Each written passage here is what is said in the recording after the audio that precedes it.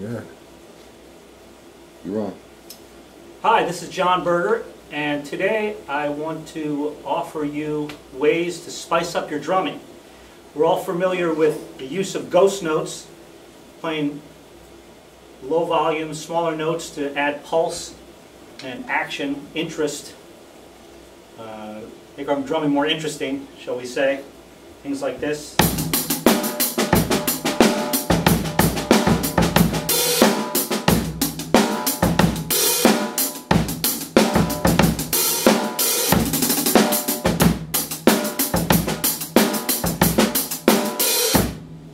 Okay, so there are other ways that we can spice things up. One common way is to combine a stick and a brush, and you can play some of those 16th note ghost-like patterns with the brush and the stick for the backbeat. You get something like this.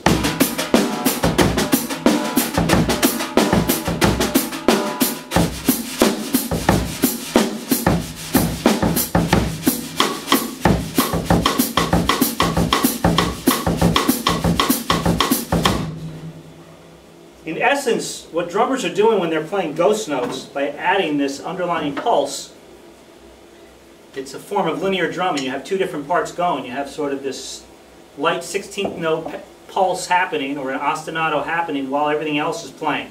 Okay? Really what they're doing is they're emulating a percussionist. Okay? And so we bring up the shaker. A lot of drummers are doing acoustic unplugged things, playing in smaller clubs, and learning to use a shaker. I really recommend any drummer to get a hold of a shaker and practice this. It's a little bit challenging at first because drummers are not used to moving one hand back and forth. They're used to coordinating things up and down. So it takes some practice back and forth with a shaker. I'll talk about that a little bit later. So what I'm going to do now is replacing these 16th note ghost notes with a shaker.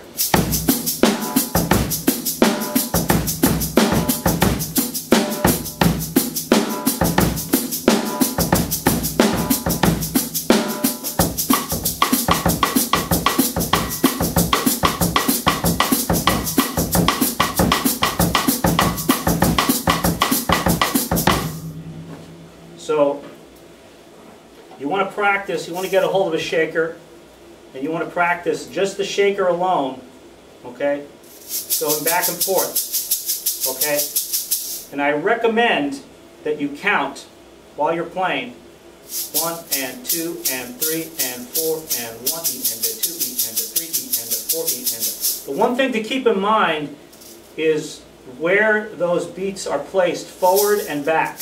Okay, this is very important with the shaker. It'll really help you with coordinating with the rest of your limbs. Okay, 1 and 2 and. So you got forward and back with eighth notes. 1 and 2 and 3 and 4 and 1 and 2 and 3. Focus on which strokes are forward, which strokes are back, along with the counts, and it's really going to help you line things up the same way you coordinate, any drumming exercise or pattern. Okay. And one other thing to think about is where you start, okay? To place 1 on the beat, I'm going to start backwards. I'm going to start back. And 1, 2, and 3, and 4, and...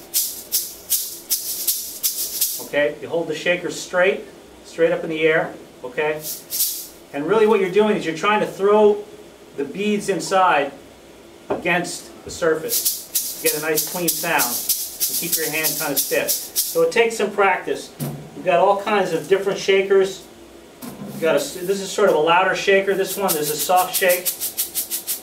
There's a lot more inside, so it's a little bit easier to play this. All different shaped shakers. You can just experiment. Remo makes these shakers shaped like fruit just for fun, but they all sound beautiful. There's egg shakers, which are very soft.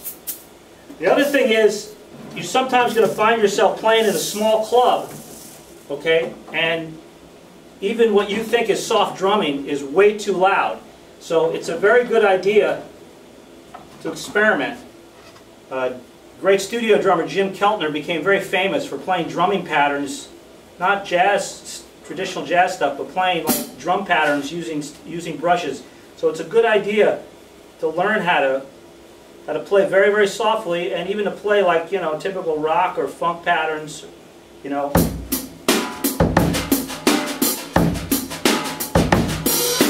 Okay? And you can get creative by using percussion.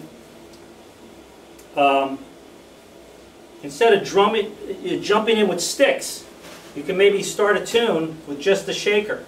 Okay? Maybe we would play 8 notes alone on the hi-hat. You can maybe do the same thing with the shaker.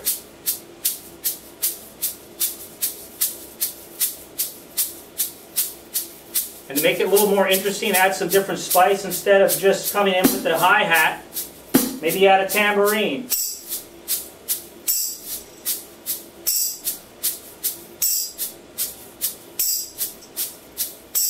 Then you can add the hi-hat as the song builds up. And the bass drum.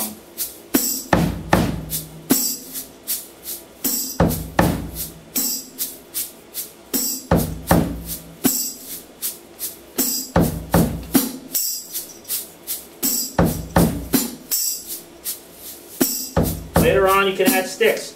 Of course, we have multi-rods, which enables us to play a little bit louder but still not overwhelm the band. This is also a good thing to have in your stick bag.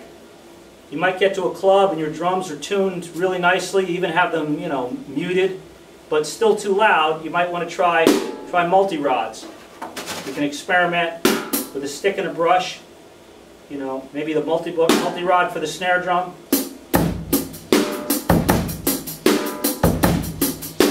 So, adding spice to this sounds really, really musical and interesting, but again, we can maybe, before we even introduce the brush on the cymbal, we might try a shaker.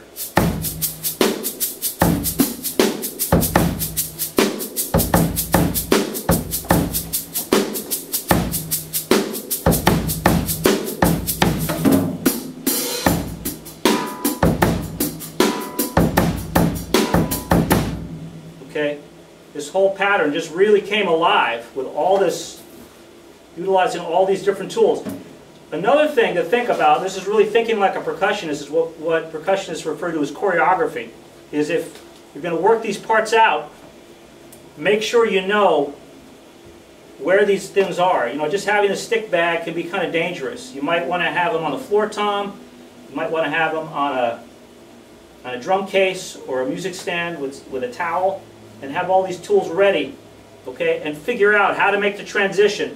You know, just like you're playing jazz and you're going from sticks to brushes, you might have them on your lap or on the floor tom. You want to figure out a way to make the transition. You know, maybe a hi-hat slash or a drum fill with one hand, and you have to work all that stuff out in advance. You know, how am I going to get to my shaker? Sometimes you can just drop it on the floor. Maybe later on in the song, you want to go back to the percussion. You know, if it's a small setting, maybe if there's a bass solo, you can go back, you know, maybe you're playing with rods, you can go back to the sticks just for the bass solo.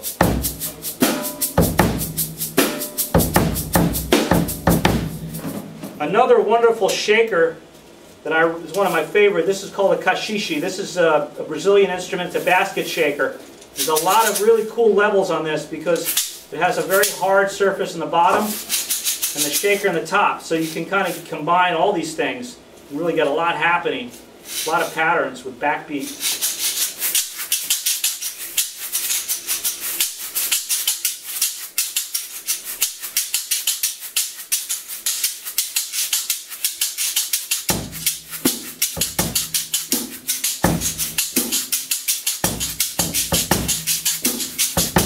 Okay, it's called kashishi. These are really large ones, they're really loud, they make all different sizes.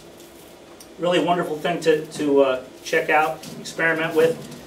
Another thing is, we're used to playing nice soft patterns on the cymbals, and on the bells, okay? A lot of what that sound is imitating is the triangle. Okay, this is another thing you might want to experiment with, is, you know, getting a hold of a triangle. You can do choked and open sounds and get really nice patterns to add to a song. Maybe the intro of a song. Instead of an eighth note pattern with a backbeat, you can add that similar kind of concept to the triangle. My good friend Billy Miller invented this triangle machine. It's called the Miller machine. This enables you to play triangle without picking up a beater, so you can have your hands free to maybe play the drums. Okay.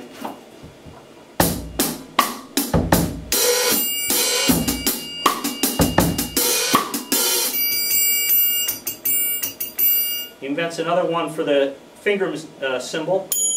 Okay, nice little colors that you can add. So, you know, these are a lot of ideas to enable you to expand your palette. New spices you can add to your drumming and really, you know, make it a lot more musical and interesting. So, you can check out my website, johnbergerdrums.com. It's JONBERGER drums.com. It's plural. And keep on playing.